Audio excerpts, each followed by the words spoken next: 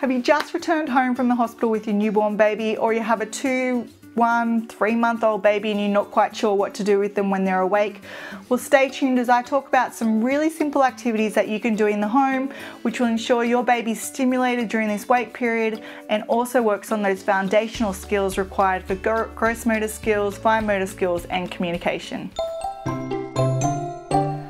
Hi, if you're new to my channel, my name's Emma. I'm a pediatric occupational therapist and mum to 2 gorgeous children. And so before we talk about what activities you can be doing with your baby at home, I think it's really important to acknowledge that when you come home with a newborn baby, particularly if it's your first newborn baby, it's really quite overwhelming, and you might be under the impression that your baby's going to be awake for a long period of time and you're going to have to fill that time with lots and lots of activities. It's actually not true. In the first 2 to 3 months of your baby's life, they will sleep a lot. So they sleep anywhere from 15 to 16 hours in a 24-hour period, and they're generally only awake for 40 to 120 minutes, and after that period of time they'll need to have a sleep. During that wake period, you're going to be breastfeeding or formula feeding your baby, and in those first few weeks that can take a really long time as your baby kind of gets established with the sucking motion. The other thing is that you'll need to change their nappy, and then you'll have a period of time where your baby's quite content and happy to engage in activities. So during this time when they're really happy, I would recommend doing some of these activities, which I'm going to talk about now. So the first activity I recommend is simply just talking to your baby. What is really cool is that when your baby is a newborn, they can actually recognize your voice over a group of strangers. So you'll actually notice that when you come into a room with people that your baby's not that familiar with and they hear you talk, your baby will actually start to look for you by searching with their eyes. They can't actually turn their heads, but you'll notice that their eyes are moving to try and find you. We know that babies really like hearing their parents' voices, and they really love facial expressions. The other thing we know is that babies at birth can see best anywhere from 8 inches to 20 centimeters. So generally that's the distance when you're holding a baby breastfeeding or formula feeding. That's the distance that they can see best at. So when you're talking to your baby, if you're holding in their arms, they're going to be able to really see your face, which is fantastic. If you're trying to talk to your baby while they're lying on the floor, make sure you're about 8 inches or 20 centimeters away from their face, because then you'll know that they're going to be seeing all your facial expressions. Now, if you're not that sure what to talk to them about, it can be simple things like talking about what you're doing. So it might be that you're talking about your day. The other reason I recommend talking to your baby is that it actually provides the foundational skills required for communication. So your baby learns to listen. The other thing is at around 6 weeks, they'll start to smile, which is another great social interaction you can have with your bub. And they'll actually start to coo. Definitely by 3 months of age, they'll be cooing back to you, which is a really nice way to communicate with your bub. So you'll talk, and then you'll pause, and then they'll communicate back with you by cooing. Now, if you're not quite sure what to say to your baby, then it kind of leads me on to my next activity that I'd recommend, and that is reading books to your baby. If you find it a bit awkward talking to your baby, then reading books to them is a nice way to kind of have something to say and kind of guide you in what to say. So you could read books by holding them in your arms, or you could do it while they're lying on the ground. Generally, I would recommend at this age having board books. So they're the really thick books with thick pages, and that's because the thin page books are really easy to tear, and around 3 months your baby's going to be starting to bat and hit things, and that might accidentally tear the book.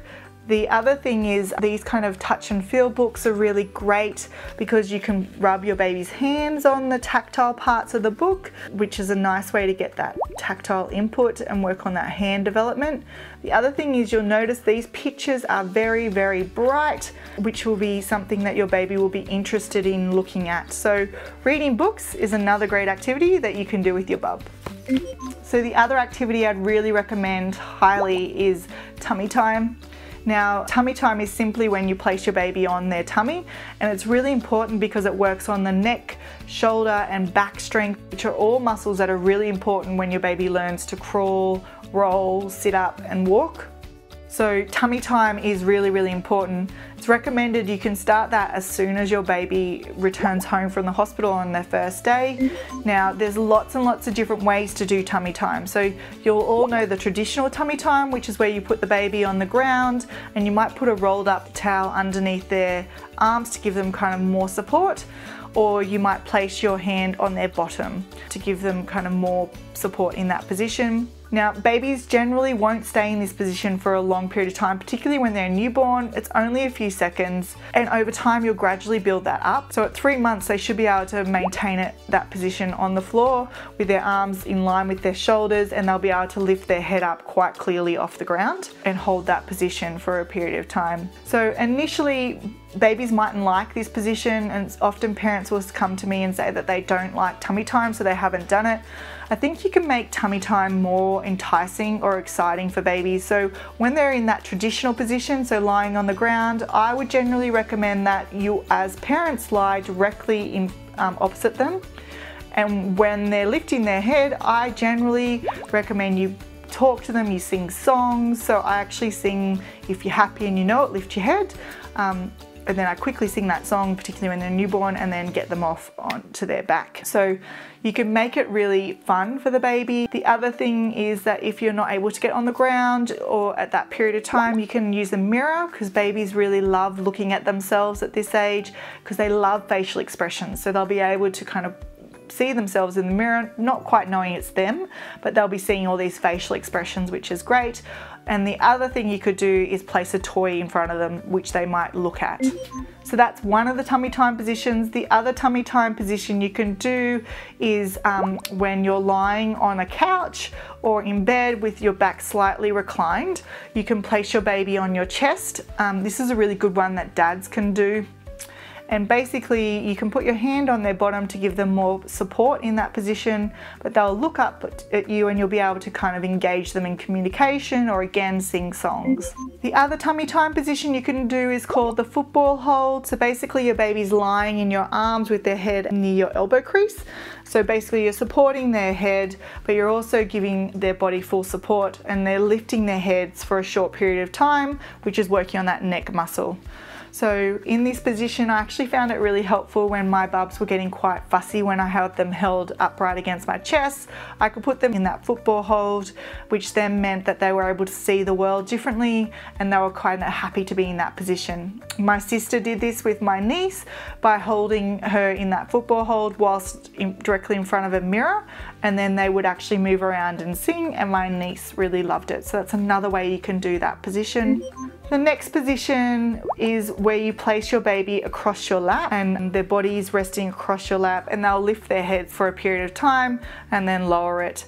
So again, they're working on that neck and back muscles. So if your baby doesn't actually like tummy time, I would just try and make it a bit more enjoyable for them and continue to persist with that activity. So I would generally recommend doing tummy time every time your baby has a wake period. And initially you just want to do it for a short period of time, sure they're happy, and then quickly flip them on the back. And as they get stronger, they'll be more happy to stay in that position for a longer period of time. The next activity I'd recommend is using a baby gym. I find them extremely beneficial. The great thing about that is that your baby can lie on the ground and they'll be able to look up at the toys that are hanging from the baby gym. At around 3 months, they'll start to bat those toys, but initially in the early few months, they would just be watching the toys, which is great because they're visually fixating on a toy, and then they're learning to track a toy, which is a great skill, and it's a foundational skill required when you're working on that hand-eye coordination. So I actually use the baby gym a lot. I don't actually think you need a lot of equipment when your baby's or toys when your baby's a newborn to 3 months. I think the baby gym is one that I would say is a must-have purchase, and it's really quite nice for your baby. As they get a bit older, again around 3 months, when they start kicking their legs, they'll accidentally kick the bars of the baby gym, which then means the toys will move a bit, which is quite exciting for them as well. The other thing I really like to do with babies is sing to them. Now babies really love you singing to them because again that facial expression's there, and they also like the tune. So singing to them is a great way to do it. You can sing standard songs that you know, or you might sing nursery rhymes. If you were anything like me, I actually thought I would never sing to my baby because my voice is atrocious, but turns out I was very wrong, and I often sing to my children even now. And the great thing about nursery rhymes is it's often paired with hand actions. So you could do Twinkle Twinkle Little Star, which is again just a bit more enticing for your baby whilst you're singing with them. Another activity that's really quite a lot of fun to do with your baby is by poking faces at your baby. So when they're in your legs, so resting them in your legs so that they're facing up towards you, you're at that ideal distance from your baby, so about 8 inches to 20 centimeters. And so your baby can see your face. What's really amazing is that from a newborn, your baby's actually able to copy movements of the mouth that you do. So if you smack your lips together, so go and wait, your newborn baby will actually do that movement back to you, which is really exciting. The other fun thing to do is by poking your tongue out at your baby. So again, your baby will copy that movement. You might need to do it a few times so that your baby has the opportunity to watch it, and then they'll actually copy it, which is actually pretty exciting. The other activity you can do with your baby is bath times. Now, some babies really like it. My daughter absolutely hated it, but my son liked it. The midwife shared with me a really helpful tip which might have made my son like it more, which is when your baby's in the bath, placing a wet face washer on their chest seems to appear to kind of give your baby a bit more kind of awareness of where they are in space and calm them when they're in the bath. So when I did this with my son, without that face washer, he would get really distressed, but as soon as I put that face washer on his chest, he was more than happy to stay in the bath and kind of kick his legs around and have lots of fun. Playing with your baby by holding toys above their face. So when they're lying on their back or resting in your lap looking up at you, you can get a toy and you get them to kind of look at the toy first. So you might get them to hold the toy directly in front of their face. Again, remembering it's about 8 inches to 20 centimeters away from their face. So first off, your baby will start to just look at the toy, and then you can move it around their face and they'll start to follow it with their eyes. They don't have that head control initially, but by 3 months of age, your baby will be following the toy all the way around their head by turning their face as well. Now, when you're looking at toys for your baby, you will have heard a lot that babies are born, when they're newborns, they're only able to see black and white. That's actually incorrect. They can see in color. What they see best is high contrast items, so high contrasting colors. So black and white is very high contrast, so they can actually focus in, and they're quite attracted to that. But basically they can see color. They just prefer that high contrast. So toys that I would use with a newborn baby are like these kind of toys, because they make a lot of noise. You can hang them from the play gym. They make crinkly noises when your baby touches them. Now again, remember with toys, at newborns all the way up to 3 months, they're not actually able to grasp a toy. What they will do at 3 months is kind of hit toys with their hands, and when they're newborns, they just use their eyes and they really focus on watching the toy. Babies do have a grasp reflex, so when you put your finger in their hands, so the bottom part of their hands, they will automatically close. That's the grasp reflex, and they can't let it go. My little boy used to do this all the time and accidentally grab his hair, and because he had quite a lot of hair at birth, he would grab it and then that grasp reflex would kick in and then he couldn't let go, so I just had to let it go for him. So again, just a quick tip with that: if your baby's accidentally grabbed onto something like their hair or a toy and they can't let it go, you just bend their hand at the wrist and their fingers will automatically open, and that you'll be able to remove that toy. So looking at toys, crinkly ones are really good. Bubs love that. I would also use kind of these touch and feel crinkly books.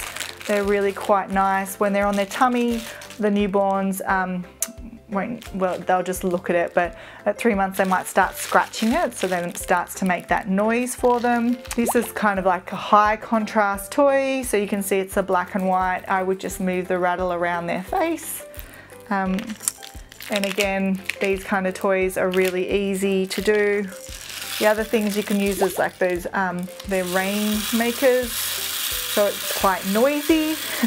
And your baby would like to kind of watch it. And then the rattles I find really helpful. These are really good because when they're a bit older, they can actually hold them. So around 4 months of age, they'll be able to hold these rattles, and they're really lightweight. Most toys you get are really, really heavy, which are quite hard to hold when you're about 4 or 5 months of age, even like 6, 7 months. So generally really lightweight toys are great. and in the early stages, ones that make lots of noise are fantastic. So get the toys out. You don't need a lot of toys. I would just have a few and cycle through them with your bub. In the first few months, you don't need a whole lot of things. And it's just basically your bub enjoys your company the most. So if you can engage with them, that's great. Do remember that by the end of the day, they generally get a bit clingy and a bit fussy, so you might be carrying them a lot more. So this kind of leads into my next tip or activity that you can do with the bub, which is changing the scenery for them. So that might be going for a walk, putting them outside on a mat underneath the trees in the shade so they can watch the leaves moving in the wind, hear the birds. The other thing you might do is put them in a baby carrier, because that gives them the different viewpoint of the world. Also, it's really calming for a baby because they can hear your heartbeat and they're nice and secure. Your baby might get bored and being on their back all the time or on their tummy, so changing what they're actually looking at will be a great way to kind of make them a bit happier in that period of time. The other thing is you might want to use a rocker chair, which is like a bouncer chair. I generally didn't use this at all for my first child, but for my second child it was really helpful because I could get the bub off the ground, because my 2-year-old was really interested in playing with the newborn, but sometimes it might get a bit intense and the newborn would get kind of overwhelmed and turn away and cry. So if I put him up in the bouncer, the 2-year-old could sit beside him and read books and not be so much in his face. So he was a lot happier. So generally in the afternoons, babies do get a bit whingy because they're a bit tired, so they mightn't like doing tummy time or lying on their back so much, and they might need to be held or in the rocker or go for a walk. Also, the other heads up is that around 2 weeks they start to go through this kind of witching period. If you want more information on that, make sure you check out this video that I made, which talks about what the witching period is and gives you some strategies that you can use during this tricky time. The other thing is that if you're not sure what your baby should be doing at 3 months of age, check out this video, and I talk about what they should be doing at 3 months and give you some more tips and tricks. So thanks for watching. I hope you found these activities helpful and you're going to have lots and lots of fun with your bub. Feel free to share this video with any other parents, and if you've liked it, hit that like button. Make sure you subscribe and hit that bell to be notified when I release a new video each week. So thanks for watching, and I'll see you next week and share more parenting tips and tricks to make your life easier.